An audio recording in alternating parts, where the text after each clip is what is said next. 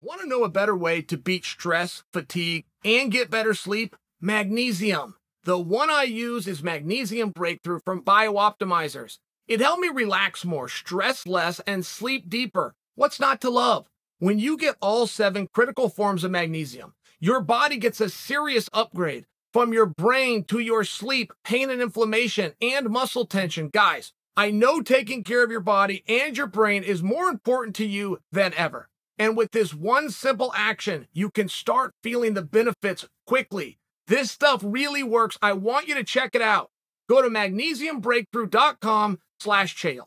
That's going to get you a 10% discount with the promo code Chael10. So click on the link in the description or pinned comment to claim your discount and try the power of magnesium for yourself.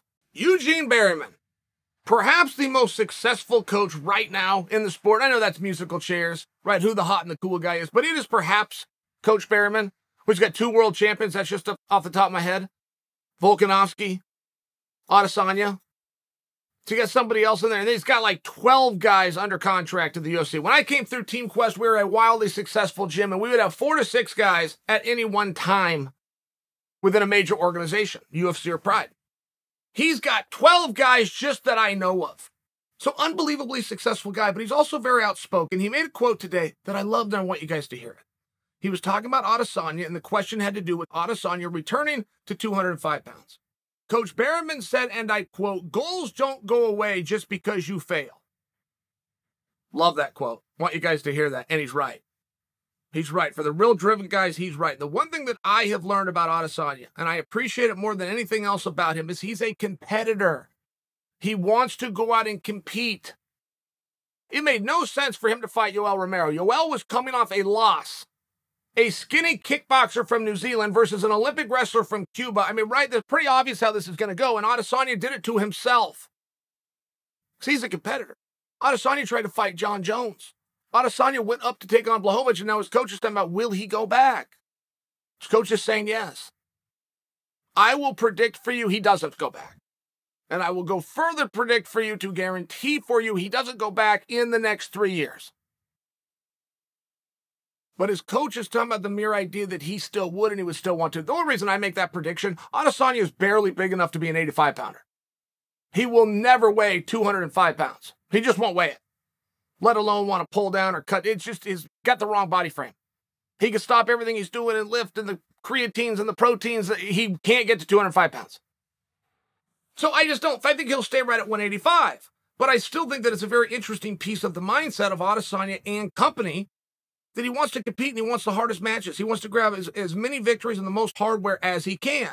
I think when you see the mindset and the idea of a guy, and then you look back to yesterday's news, which is that he just signed a long-term massive contract extension, it seems like those go hand in hand.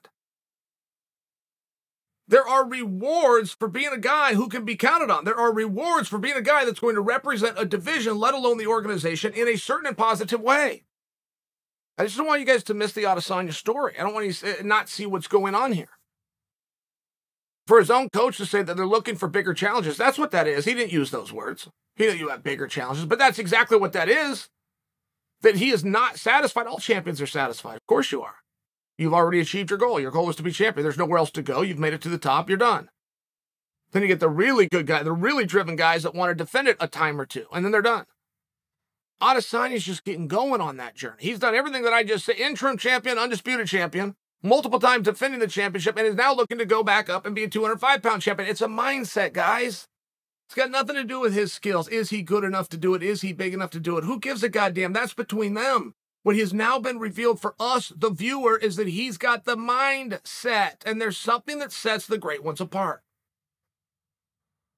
The greats all have something. And if you sit and talk to him long enough, you're going to think he's Fruit Loops. But they all are to some degree. They're wired differently. And most greats do have some commonalities. And we see it a lot when a guy gets to the top, which is he just wants to hold. It's called being a closet champion. He grabs the belt and he goes hides. Comes out and doesn't box. Comes out and doesn't do MMA. Adesanya is anything but that. Adesanya is trying to get himself beat. And he's trying to get himself beat in the hardest matches because he's trying to get better. He's trying to get better almost because he doesn't know he's already at the top. It's very refreshing. It's a great thing. I just want you guys to be aware of it. I want you to see it. Why does this guy get the great big contract? Well, how do we not know his contract was up? Let's start with that. How about he didn't go to the media and bitch and complain and start negotiating publicly? How about he did it professionally? Let's start like that. Secondly, why is he main event? Why is he always the main event? Why, no matter what card is he on, does he walk out last? There's reasons, and you can count on him. He's going to show up. Why is there not a backup fighter in place for this match? Well, because you're 50% secured anytime Adesanya's in the bill. He's going to walk out there no matter what, and that's 50% more secure than you are in any other match. There's reasons for it. But I want you to see it. I want you in on the mindset. We all see the skills, and we appreciate it. From the dancing to the moves, to the lefts and the rights and the kicks. But everybody else can do that. Maybe not as well or to the degree, but everybody else is following the same rules. There's more here with Adesanya. And I think that Coach Berryman, by saying, dreams don't go away just because you fail. He will return to 205 pounds. I think he's letting us in on what's very special about this city kickboxing team.